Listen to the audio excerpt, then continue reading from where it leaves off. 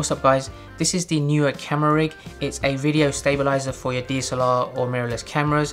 One of the reasons why I bought it is because I just wanted to have a quick and easy way to shoot videos which is very stable. What I'm going to do today is give you a quick comparison side by side to show you the camera mounted on top of this to see how smooth the footage is, as well as me holding it handheld.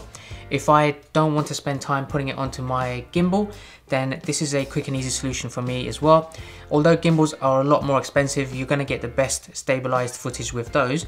This is just a camera rig for someone to maybe have steady, smooth footage by standing in the same position or just doing smooth pans or anything like that. I wouldn't recommend this for doing a lot of walking or running or anything like that. But let's go ahead and take a look at this in more details. Right, you can see there's plenty of tightening adjustments you can make at various different pivotal points. Now this has a release plate which is great. You can also have your own release plate of the same width. There's plenty of Manfrotto ones out there. If I just unscrew this, you'll see that this comes apart from that.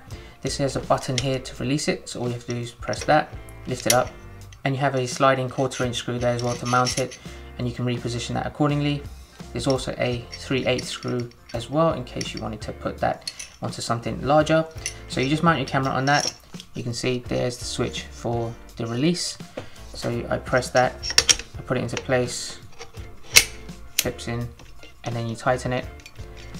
Once your camera is on there, there's no real weight limit. You can put loads of things on top of your camera, a monitor, a microphone, a light, whatever it may be. It should hold it very steady, and it's quite sturdy. It also has a very nice grip there as well.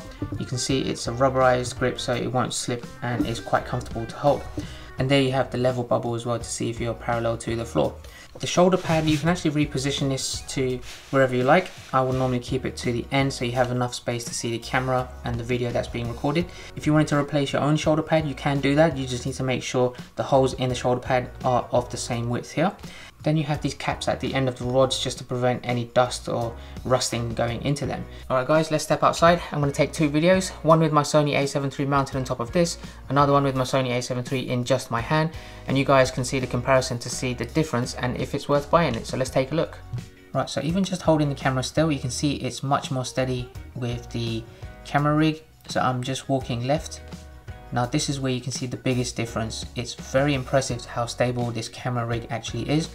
You can see it's very shaky when I'm walking, and I'm trying to keep it as stable as possible with the camera in my hand. Now what I'm going to do is move forward towards the car, take a look inside. Now that's very shaky on the left. As you can see, the stabilizer has made a massive difference in that.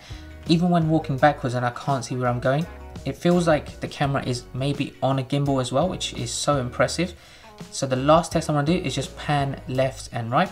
So now I'm just going to turn left. Both are relatively quite stabilized. Of course, I'm not moving and there's no steps, so it's done a good job on both of them, but I can see the slight difference with the stabilizer. Overall, I'm very happy with it. So although that comparison was quite brief, hopefully it showed you guys the difference that this can make. I'm so happy with this. If there's anything else you guys want to know about it, do drop a comment down below.